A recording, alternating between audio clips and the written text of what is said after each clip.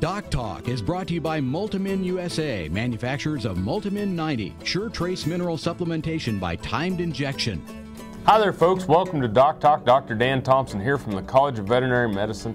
We're going to have a great show today. We're going to talk about anaplasmosis in cows with Dr. Greg Hanslachek from the Veterinary Diagnostic Lab. Thanks for tuning in today, and we'll see you here in a second.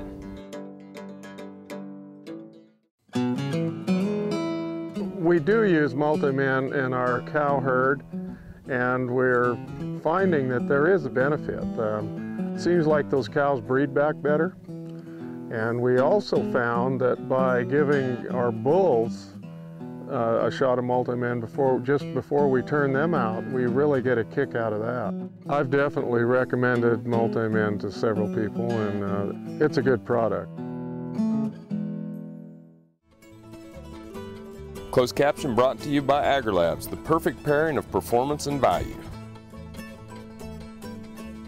This segment is brought to you by Purple Wave Auction, the easiest, most straightforward way to sell used equipment.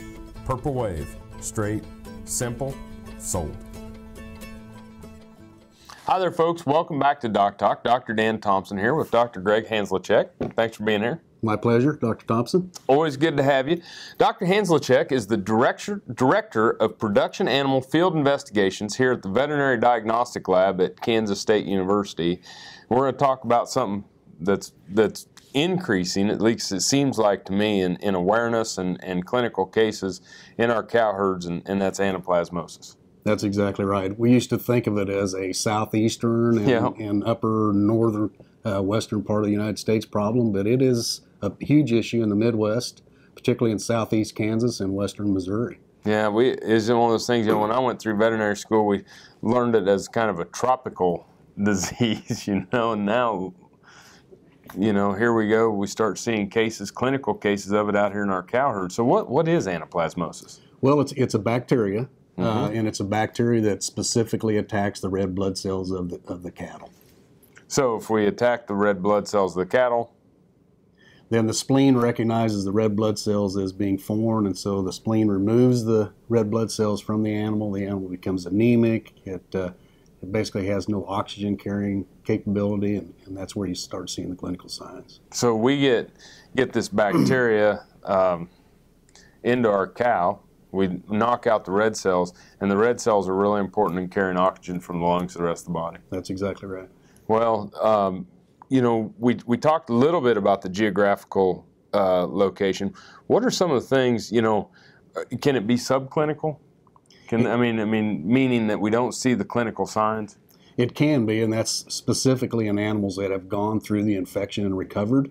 Okay. They will be carriers for the rest of their life, and they will be subclinical. You will not see those animals ever have the clinical signs again. And the importance of this then, beyond the, we'll get into some of the clinical signs and the clinical manifestation, but what are some of the things that, do we see production losses and things to that nature when we get into this with cow herds?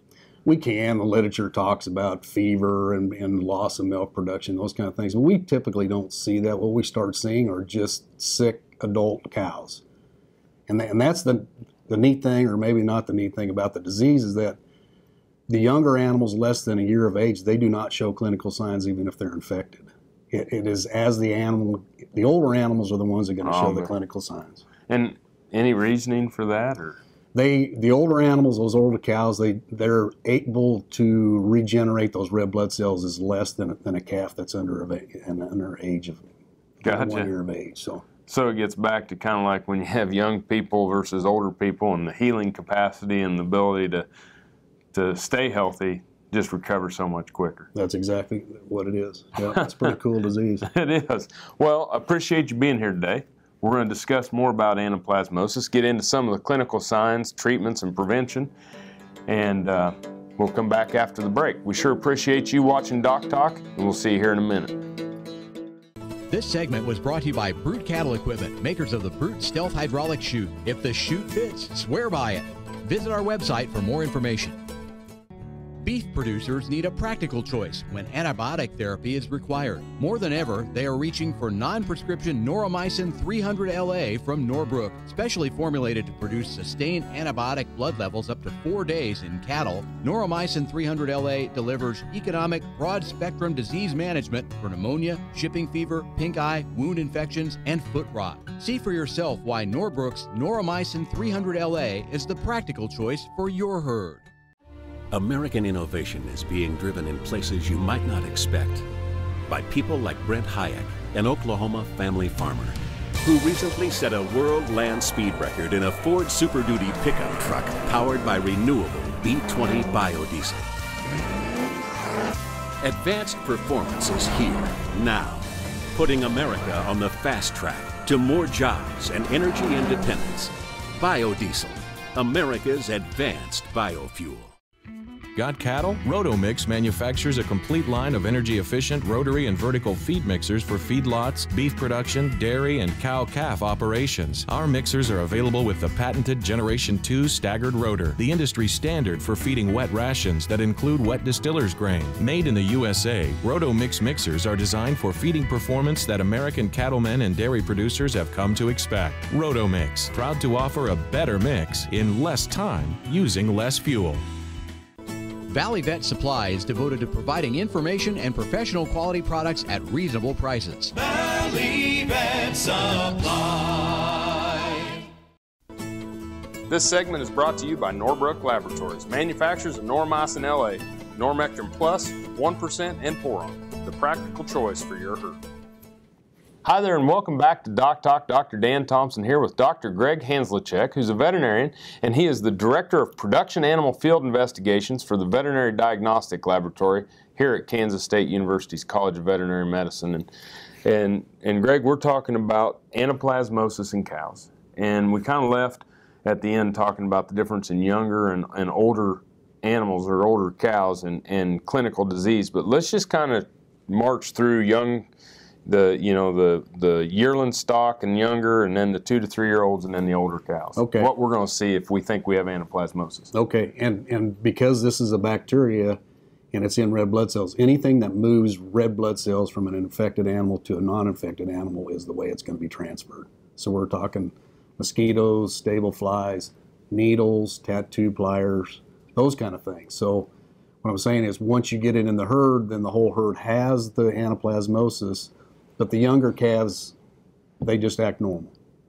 Okay, so they could have the disease or have the bacteria on board, and because their ability to regenerate these red cells, they aren't going to show clinical signs. That's right. And then the animals, say under 2 years of age, they'll show some of the clinical signs such as constipation, maybe abortion. Talked about the low production, those kind of things. But they typically do not die. It's the older cows. They show the clinical signs, and if you move them or stress them because their body is so starved for oxygen, a good percentage of those animals have a tendency to die. Gotcha. So when we're looking for if you're going through I got a cow in the chute, which we hope to get them to the chute. Right. With anaplasmosis. But if I have a cow up close, what are some of the things I'm looking that animal over and kind of looking at the, gums, eyes, different things to that nature? That's an excellent question. Early on, they'll have pale. The white membranes around the eyes and around the vulva will be pale. A lot of times they'll be open mouth breathing. They'll act like they have pneumonia because their body's saying we need more oxygen, we need more oxygen. If you're walking them slowly, they'll be stumbling. They'll be falling down like they've been through the bar too long. Yep. And then later on, their tissues will start to turn yellow. So they get that jaundice. That's exactly what it is. And that's from the breakdown of those red cells and that coming out into the fat and different areas of the body. So younger animals, not a problem. 2 to 3 years old, we're going to start to see a little bit of the clinical signs. And then we get to those older animals. One of the things we talked about during the break that I thought was pretty interesting is how you can have a cow that's, docile and friendly. But as you were explaining earlier, they start to get starved of oxygen, they're maybe not so friendly. That's exactly right, and that's what we tell producers. If you have anaplasmosis in your herd, one of the biggest dangers are those animals absolutely become aggressive. because their brain's starved for oxygen. They're not thinking right, they're not performing right, but they will take you, your horse, the pickup. Yeah. So very dangerous. Yeah. Well, it's, very interesting bacterial infection, very interesting disease. And when we come back, we'll start to jump into what we're going to do to treat it, and then more importantly, how we're going to prevent it. Sure appreciate you being here. Appreciate you all watching Doc Talk today. When we come back, more with Dr. Greg Hanslechek talking about anaplasmosis. We're sure glad you joined us. This tip brought to you by Baytril 100 Enrofloxacin Injectable, now approved for use in controlling BRD in high-risk cattle. Baytril 100, right the first time, whether it's controlling BRD in high-risk cattle or treating BRD. Hi there, it's Dr. Dan with your On the Farm tip. And today, we're going to talk about downed animal care. Specifically, we're going to be talking about downed cows. And when we talk about moving one of these animals, it is illegal to move one by dragging it or lifting it with chains. If you're going to move a downed cow, you'll make sure you put it on a sled, a lowboy, or put it in the bucket of a loader. Once those animals are moved, we need to make sure that we can provide shelter, whether it's shade, or make sure that we provide nutrition and water. As these animals get better, they'll return to production, and if they don't, you need to make sure that you call your local veterinarian. You've been watching the On Farm Tip today. I'm Dr. Dan. We're sure glad you watched us. Hi, I'm Kevin Ochsner, host of NCBA's Cattleman to Cattleman and Colorado Rancher. Join me each week as the National Cattlemen's Beef Association brings you the latest updates in industry information and market news. Plus, each week we provide important educational information and features on cattlemen from across the country just like you. And we can't forget our favorite cowboy poet, Baxter Black. Join me for NCBA's Cattleman to Cattleman, debuting Tuesday nights at 8:30 Eastern, right here on RFD TV. Join the team, the Beef Quality Assurance Team. Getting BQA certified shows you're committed to practices that produce the highest quality beef in the world. And by visiting BQA.org, you can take the online certification course at a time that fits your schedule and from the comfort of your home or office. You'll also find lots of helpful tips on improving animal health and animal handling practices. Get certified, BQA certified, because it's about doing the right thing. Visit BQA.org today and become a member of the BQA team. In the springtime, cattlemen need to be thinking of preventing important diseases like pink eye. Pink eye prevention includes management factors like good fly control, pasture management, along with a good vaccination program. Eyesight from AgriLabs has broad efficacy coverage as its origin from 8 different field isolates of Moraxella bovis. It is safe, smooth, highly syringeable, safe with young calves and pregnant cows, and provides superior protection against pink eye. If our local animal agriculture industry disappeared, what else would disappear? The buses that get us to school? The playgrounds and ballparks we go to after school? The books and computers that help us learn and grow? Animal agriculture provides millions of dollars in tax revenue that pay for our school improvements, that pave the foundation that will build our future. A message from U.S. soybean farmers and their checkoff. Valley Vet Supply is devoted to providing information and professional quality products at reasonable prices. ValleyVet.com, ValleyVet.com, Valley Vet Supply. This segment is brought to you by Lalaman Animal Nutrition, dedicated to the development and production of natural and differential solutions for animal nutrition. And by the Graham School for Cattlemen, with over 100 years of continuous service to the cattle industry. To find out more, visit us online at grahamschool.com. Hi there, folks. Welcome back to Doc Talk. Dr. Dan Thompson here from the College of Veterinary Medicine at Kansas State University, and I'm joined by the Director of Production Animal Field Investigations for our Veterinary Diagnostic Lab here at K-State, Dr. Greg Hanslechek.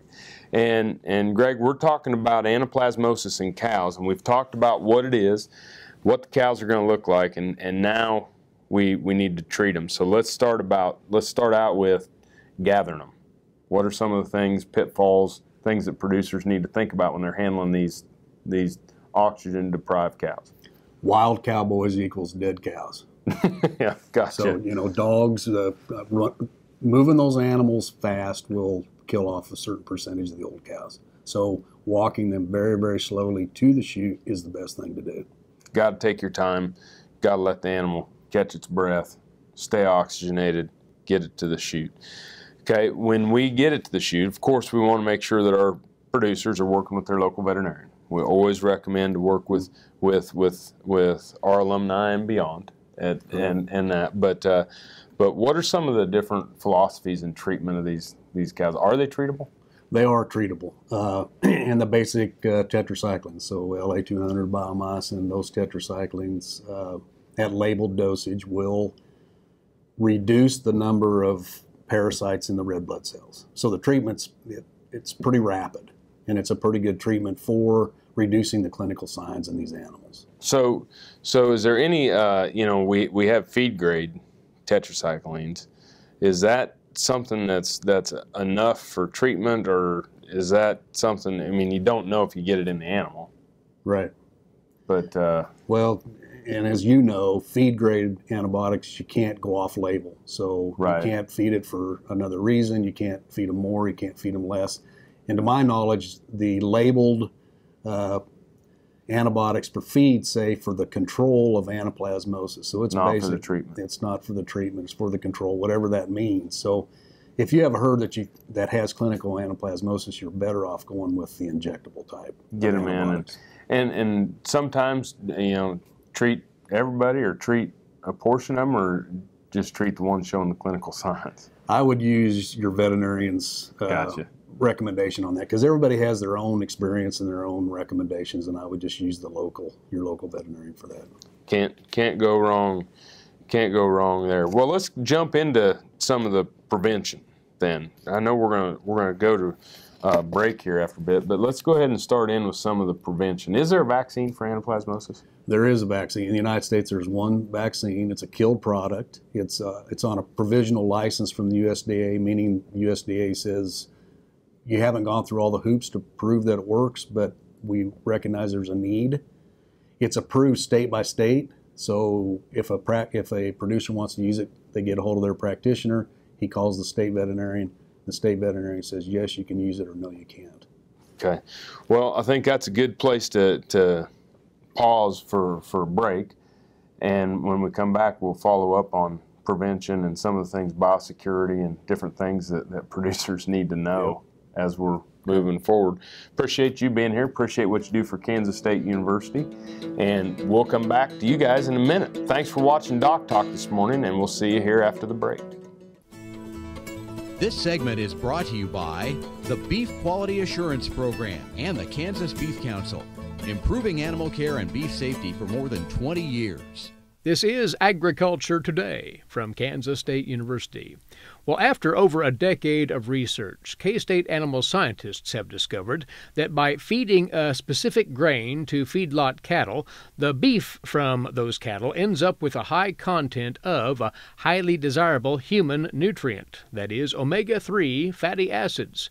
Here's K-State feedlot scientist Jim Drouillard. We alter their diet, so we incorporate ingredients into the diet that themselves contain omega-3 fatty acids, such as flaxseed. That's a very rich source of omega-3 fatty acids. And so adding 5 to 10% flaxseed to the diet, we can get maybe a 10 or 12-fold increase in the omega-3 content of the beef. This is K-State Research and Extension. Cow-calf, stocker, and feedlot producers know that effective parasite control improves overall herd performance and profitability. Norbrook offers a comprehensive, economical line of pour-on and injectable parasiticides for every livestock operation. Consult with your local animal health supplier to set up a program that protects your investment and brings larger cattle checks this fall. See for yourself why the Noramectin line from Norbrook is the practical choice for your herd. The Kansas State University College of Veterinary Medicine is a leader in food animal research and education. Our researchers are constantly expanding the knowledge of animal health and food safety. Through the Veterinary Health Center and the Kansas State Veterinary Diagnostic Lab, we provide practical services for animal producers. Home of the Beef Cattle Institute, the college is committed to animal welfare training and research. The Kansas State University College of Veterinary Medicine, knowledge and service for the future of animal production. In the springtime, cattlemen need to be thinking of preventing important diseases like pink eye. Pink eye prevention includes management factors like good fly control, pasture management, along with a good vaccination program. Eyesight from AgriLabs has broad efficacy coverage as its origin from 8 different field isolates of Moraxella bovis. It is safe, smooth, highly syringeable, safe with young calves and pregnant cows, and provides superior protection against pink eye. Dr. Dan here. Whether I'm driving up and down the roads covering the state of Kansas, or I'm getting between Riley and Manhattan for my job, I'm driving a Ford truck. I'd like you to come out and visit my friends here at Dick Edwards Ford. They have a truck that'll suit your needs, whether you're looking for power with a Power Stroke diesel, or if you're looking for fuel efficiency with the new EcoBoost engine, they got a truck that's just right for you. They're located 2 miles east of the Town Center Mall in Manhattan, Kansas, and they'll bend over backwards to help you. And I'll see you down the road. Valley Vet Supply is devoted to providing information and professional quality products at reasonable prices. ValleyVet.com, ValleyVet.com, Valley Vet Supply. This segment is brought to you by Rotomix, manufactured in the USA and designed for feeding performance in the feedlots, beef production, dairy, and cow-calf operations. Hi there, welcome back to DocTalk. Dr. Dan Thompson here with Dr. Greg Hanslacek. And Dr. Hanslacek is the Director of Production Animal Field Investigations here at Kansas State University's Veterinary Diagnostic Lab. And we've been having a discussion on anaplasmosis in beef cattle. Talked about what it is. It's a bacteria that affects the red blood cells, which decreases oxygen carrying capacity of these critters. And we've talked about the clinical signs and what we look for and how we're going to treat it, but really prevention's the key. And some of the things that we talked about, we've already talked about the vaccine. Now let's talk about other methods of control. And so it's biosecurity. Biosecurity and of blood, right? Yes, and first of all, do not bring animals in from the outside if you do not know what their anaplasmosis status is, because you're going to be you're going to be doing things to those animals that transfer blood, unless you're changing needles between each animal and those kind of things. So keeping it out of the herd in the first place is probably the best step. Yep. So if you don't have it and you bring an animal that does in, we're going to have problems with your animals at the house, and vice versa. If you bring in animals that haven't been exposed to it and you have it in your herd, there could be some issues. So the prevention of blood from an infected animal to the blood of a non-infected animal is the key. That's exactly right. So what are some of the things we think about there? Well, fly control, I mean, the best we can, and it's stable flies and horse flies, which our fly control isn't really that great for those insects, but still fly control is important. At least disinfecting or changing needles between animals if you have it, that way you're not transferring it. If you're using tattoo pliers, disinfect the pliers between calves, those kind of, anything to keep the blood from contaminating it. And what it's doing is to some of us is things that people that when you know, back in the 80s and things like that, the people that lived in the Florida and South Texas and Western U.S. region, they were having to do all the time, changing needles. You know, we'd always hear the stories about anaplasmosis in those climates, and so, you know, it's something that may be new to us, but it's not new to a lot of folks. That's exactly right. But disinfect your equipment, castration knives, Newbery knife. Anything that gets bloody needs to be disinfected. Any kind of disinfectant that's better one than the other? Or? Not really. Just get the blood off. Even pure water is okay. Just get the blood off before you go to the next animal. And it's important to note that this isn't a zoonotic disease.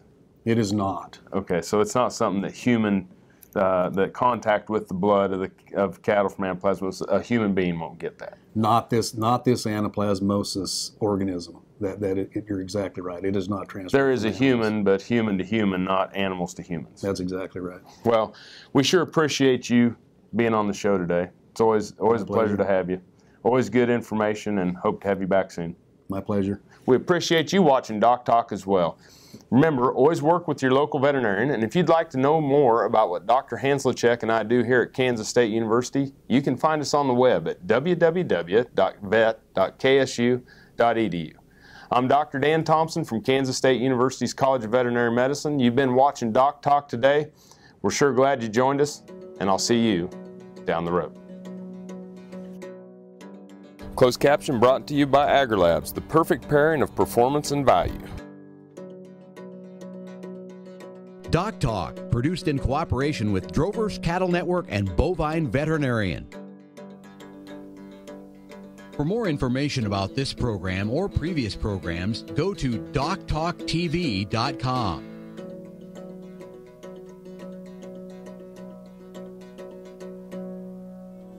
DocTalk was brought to you by Multimin USA, manufacturers of Multimin 90, sure trace mineral supplementation by timed injection. I give Multimin 90 every 120 days. The reason I give it every 120 days is because it seems to keep those cattle fresher.